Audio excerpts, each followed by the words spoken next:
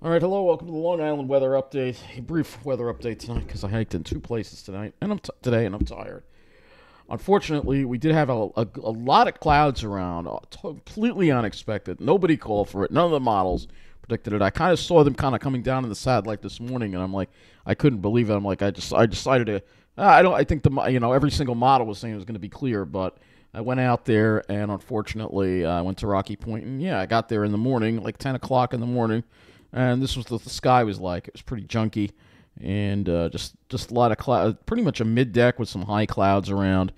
After being there an hour and a half and seeing no improvement, I just headed back out again and uh, went to this was the sky looked like there were a few breaks there. This was around again late morning, noontime. You could see here again just a deck of clouds that was like completely unexpected. I don't know what the reasoning was behind this. I'm guessing Pacific moisture. I'm guessing maybe warm air advection, but none of the models seem to pick up on it just because they underestimate the strength. This probably has to do with the Pacific and the super El Nino that's going on. So I went to the store in Port Jefferson, got some groceries, and then when I left, it was becoming mostly sunny again. So I did actually go for another walk in the pines in a smaller place because off Pine Road in the north part of Coram. So that was pretty. And I have a short video of that for you as well. Skies this evening, for the most part, clear. Maybe a few clouds here. This was in Babylon. Looking at the lake here, some pretty Christmas lights, and then trying to see again if I could find any shooting stars tonight. This meteor shower. I don't know. I don't know what people are talking about. I see nothing. Standing looking at the sky for like 10 to 15 minutes.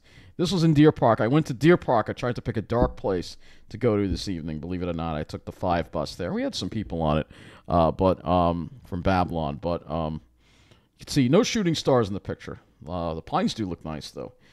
But anyway, so we had all these clouds around. Right now, not as many clouds. I do see still some high clouds over there, but it seems like the most of the clouds seem to be over Maine. So let's take a look at what our statistics were at Islip for today.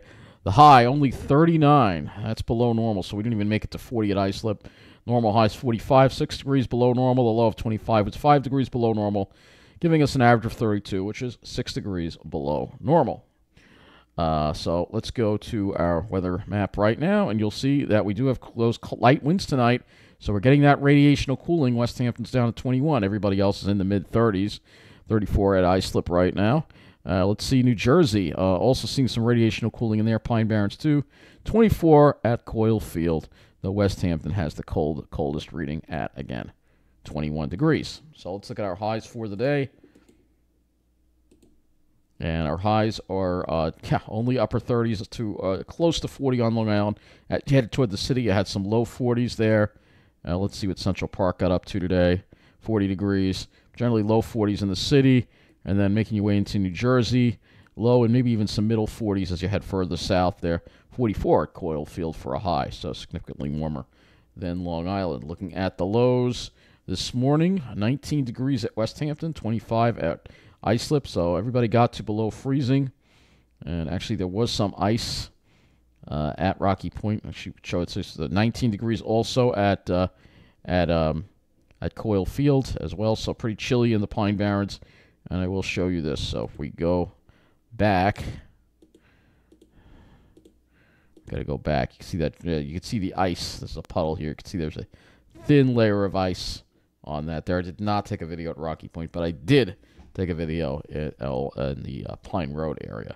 So, and you'll see why they call it Pine Road in a little bit. So, anyway, you think with this big high pressure over us, we would have nice clear skies. But anyway, tomorrow, I'm only covering the weather through tomorrow in this weather update here. You'll see here that that high kind of stays over us and keeping us. It almost looks like we're going to continue in a northwest flow tomorrow, looking at those isobars. Which I'm surprised the models are shifting the winds to the southwest. I think, but we will have that northwest flow, I think, maybe continue into tomorrow. So let's look at the HRRR here, 0Z HRRR, and we will go and look at our dew points and wind flow for the first thing. So you can see that tonight we're probably going to have radiational cooling, so teens possible in the Pine Barrens again. Definitely everywhere else, probably upper 20s.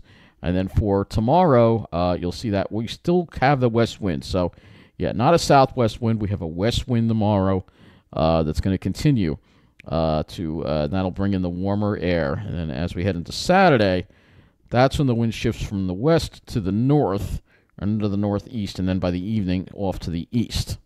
All right, so I'll talk a little bit about Saturday here. But as far as the storm goes, I'm going to cover that tomorrow night because we have another big whopper of a storm coming for early next week. So anyway, you'll see here, it's going to be rain, all right? But you'll see here tomorrow our highs will be a lot warmer with that westerly wind. We're going to get up into, and I think most places are going to reach 50 or better, even on Long Island with that westerly wind. And then at night, dropping down probably into the mid-30s, though it could be cooler in the Pine Barrens areas. And then Saturday, maybe just a touch cooler. Still think we're going to get close to 50. All right, so now let's look at, even though this kind of misled us, we're going to look at the soundings again for tomorrow. And let's see what we got here. And you'll see the lines are kind of close together. And so I wouldn't surprise me if we see the same deal again with the clouds tomorrow. Let's see if Jersey's any better. Not really. They are kind of close to each other here.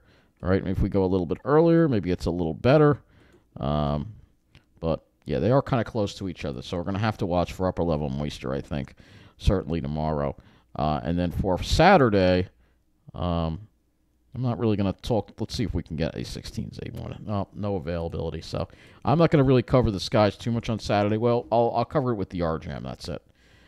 So let's go to the GFS model and look at the skies here. And you'll see, GFS is pretty cloudy. So tomorrow you can see it's got some scattered high clouds over us. And then for Saturday, it looks like it's got a lot rolling in on us already. So let's go to the RJAM next. And we'll look at the RJAM. We actually have the latest RJAM in because we're running a little bit late tonight.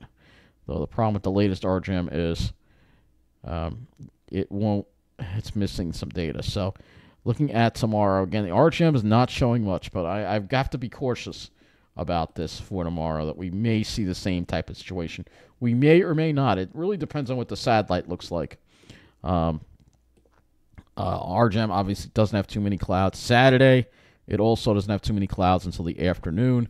But we're going to have to watch this closely because there could be some more clouds. I was really disappointed about all the clouds, but this is what you get in this kind of Pacific pattern. We need a pattern shift because the problem is, we had a cold day, but tomorrow is warmer. That's warm air advection, and that means clouds usually coming in because it's not a long duration type of thing. So that's the thing that we have to, watch out for. But anyway, I'm tired, so I'm going to wrap this video up. Have a good night.